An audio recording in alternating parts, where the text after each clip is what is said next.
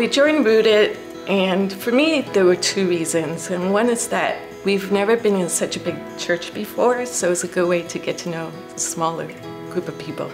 And the other reason is because I like the name Rooted and the significance. You know, you can't be too rooted in your beliefs. I joined Rooted because I'm looking for a church community. I joined Rooted at a time when my life was a little bit chaotic. The study really helped ground me. Rooted impacted my spiritual life quite a bit because it more like convicted me, and you had people keeping you accountable. It's not always comfortable, and I think that's important to be able to grow.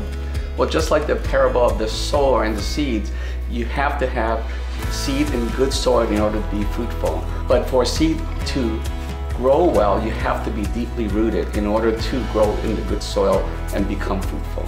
Rooted impacted my spiritual life by essentially giving me a family within the church.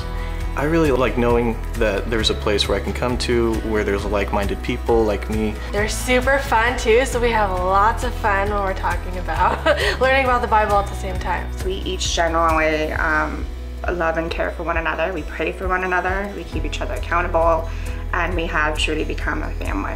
It's one thing to learn about the spiritual discipline in the Rooted group, but that's just the beginning. You have to then get involved and get practicing with those spiritual disciplines. And what better way is there to do it where you're accountable to one another, you pray for one another, we laugh together, we cry together. And I remember the weekend when CJ got baptized, we were all so excited. We went to his baptism, and that experience made it feel like we were all one family.